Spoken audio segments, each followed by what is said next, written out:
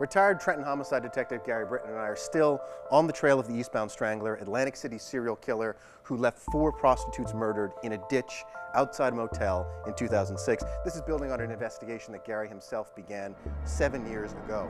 We've told you before about Dennis Gaskill, a person of interest in our serial killer investigation, who killed himself in jail in 2010, but left behind bizarre, overtly sexual, multicolored drawings that Gary has seen during his previous investigation.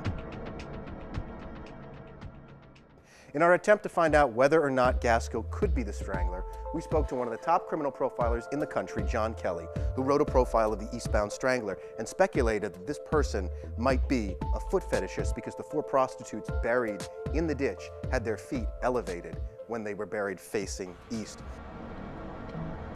Last week, we got a hell of a tip.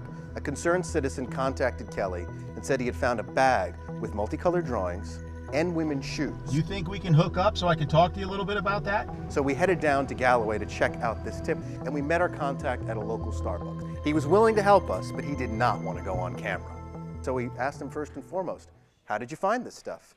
Are you guys familiar with like astral projection and getting signs and... I've heard of it, but I forget what it means. Astral projection is when you leave your body while dreaming. After a long story about following black keys because they were some sort of sign, our source told us that he had meandered his way to an isolated area of woods off a road in Egg Harbor Township. Inside half-buried tires, he had found bags stuffed in the walls of those tires, and he made the chilling discovery. Drawings, sex toys, a huge cache of porn and lewd photos, and 1 pair of women's shoes. He agreed to let us examine the evidence. It's very random. We were looking for any clue that could connect or rule out Gaskill, and Gary saw one right away. Most LWNS. He's like talking to this quote. Sounds like it. On the drawings Gaskill had made that Gary had previously seen, Gaskill would abbreviate words describing what he was doing in the pictures that he drew by hand. Now, our source had said he misplaced the drawings, so we couldn't see them right away, and we pressed on looking through the pile in the garage, and stuff just got weirder. Someone's shirt. Like blood in there? Hey, it could be anything. Why would you have something like that? Why would you say that? To cover what you have. That's the only reason that is. Covering what you have. Who would do that? Somebody who's conflicted in who they are. And the shoes, pink, size 11, with heels that lit up. This is someone who is probably pretty tall and or large. And/or a man wearing women's shoes.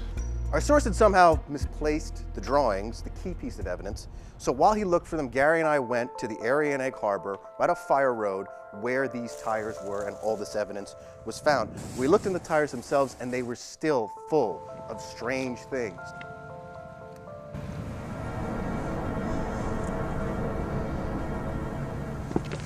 We walked behind the cemetery that backs up to where this stuff was found, and we saw some railroad tracks with a path next to them. It started to look familiar. Gary and I got into the car, and when the road ended, we took a couple of turns. We drove less than 4 miles, and where were we? We were at the Golden Key Motel, the site of where the women were found in 2006, where the Eastbound Strangler had dumped his victims. And then Gary got a call. It was our contact. He had found the drawings. Now, tomorrow on our show, you're going to see these drawings. We're going to take a look at them. And you're going to see what could be the mark of a serial killer along with this map. Could this map be the key to unraveling the mystery of the Eastbound Strangler?